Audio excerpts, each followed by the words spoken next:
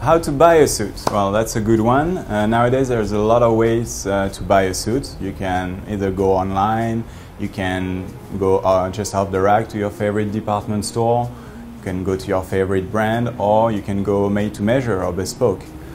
So here we're going to talk about like general off the rack tips in order to choose the right suit. First of all, you want to know for what occasion you're shopping, whether it's more like a business suit you're after, or like something for leisure, or maybe a wedding.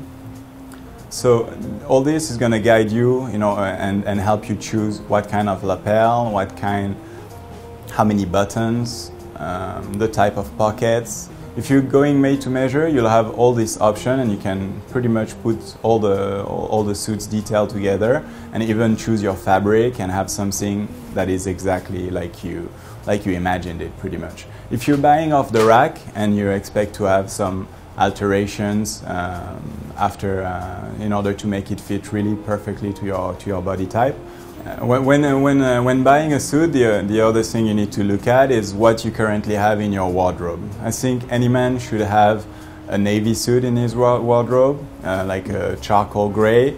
And once you cover these two basics, then you can start to shop for more interesting and diverse options that you can mix and match and pair, so that your wardrobe actually looks 10 times the size that it actually is. Once you get good at mix and matching items and layering, it really opens up a lot of perspectives. So when buying a suit, the most important thing to keep in mind is for what occasion you're getting the suit.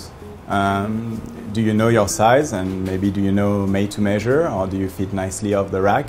And then select the style of the suit, whether you want skinny lapel or wide lapels.